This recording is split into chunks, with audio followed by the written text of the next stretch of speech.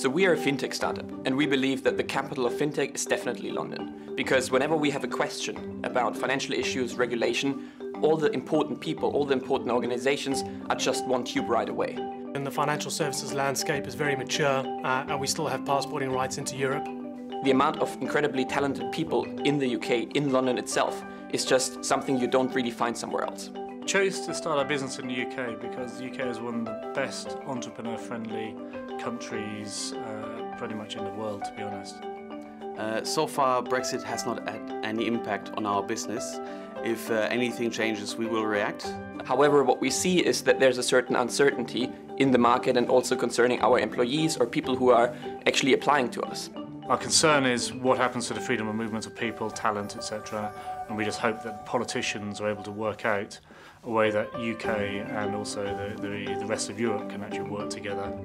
Fundraising in the Brexit environment, there was a slight dip after the announcements were made, but there's still plenty of capital about. Brexit hasn't directly affected our ability to fundraise. In the build-up to Brexit, we did a couple of early pitch nights, and we noticed that the market was taken by shock, and as a result, a couple of investors pressed pause. But we've been through the Startupbootcamp program. That's helped us to test and iterate and take our business to a more advanced level, so we're quite excited about where we're at now. There's a lot in the media saying it's gone down. I think it's naturally going down, especially in fintech anyway, because there was a slight sort of bubble up recently.